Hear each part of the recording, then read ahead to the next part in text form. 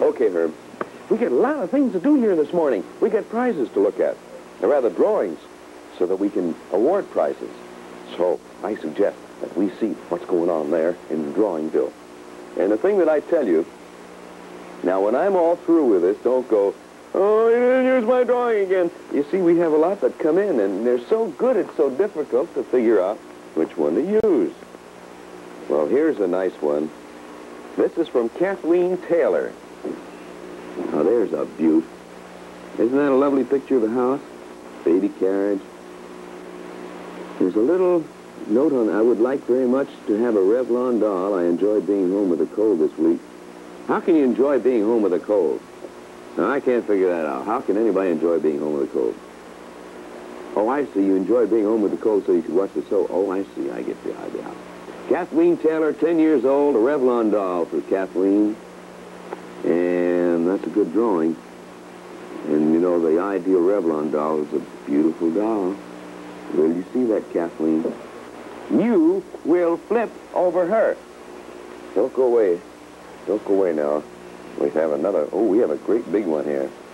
Great big cartoon. Let's see what this is. Oh, look at the size of this. Look at the size of that one. That's real cartoon. This fellow's going to be, let's see. This was done by Dickie Tufaro of Metuchen, New Jersey. And he said, well, isn't that nice? Dickie said, please don't send him anything if he wins. Send it to his sister. His sister, Teresa, is sick, and she'd like a Revlon doll. Now, I'm going to tell you something. Because you're such a good boy and so generous, and this is so commendable, Dickie, that I'm going to send your sister, and I hope that she's better now. I'm going to send her a Revlon doll, and I'm going to send you a turbojet car. So how do you like that? I'm going to send you an ideal turbojet car whether you like it or not. That's very nice, and that's a very, very nice thought. You always go on thinking that way, son. It's a beautiful drawing. Why, there's a dapper Dan there with his ass cut and his cigarette holder. Is that me? No, that's not me. I don't think that's me. It's very good. It's an artist. It's an artist at his easel. All right, now. All right. Now, of course, as you know, it's time to go and join our dear little friends in the weather station. Of course, we've been having a little trouble in the weather station with all this Giba business, you know, whether he's a vegetable. Poor old Giba. When he was in South America, he was fine. Everybody accepted him, thought he was a very dashing, dapper fella. You know, all of a sudden they're saying Giba is a vegetable. And Marvin is convinced he can talk. Talking the vegetables. Well, let's go over to the weather station and find out what old Jing's up to. And here we go now. Here we go now to the weather station. The Jingle Dingle. Are you ready, Jing? Yeah. You ready up? You ready in the weather station? Yeah.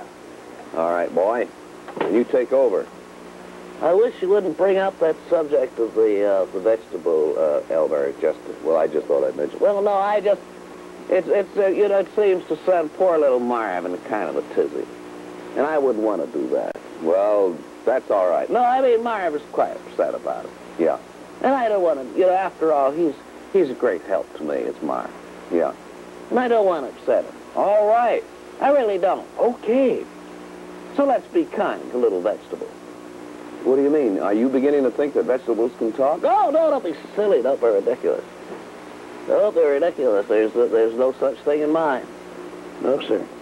As a matter of fact, anything is possible in this world today. Anything.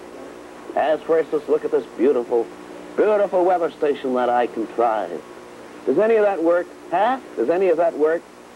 Does any of what work? This thing, that thing that's right behind you. Where? That thing there. You mean the moonscope-a-doper? Yeah. Does that really work? Well, of course it does. We just haven't used it because there hasn't been too much of interest going on in the skies, you see.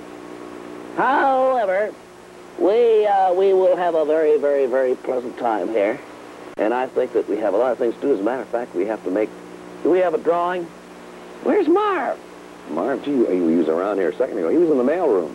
In the mailroom? What was he doing? I was getting the drawing. Look at that fireplace. What is that? Looks like a fireplace. Hold it up there like like that there? Hold it up a little higher. Like that? That's a what? That's somebody's house. A basement. A basement. Basement. Uh-huh. That's very, very unusual. Looks kind of like an old English Tudor-type interior. That sounds more like an automobile. No, this is the inside of a house, you see. And it's described, what does it say back here? Wait a minute.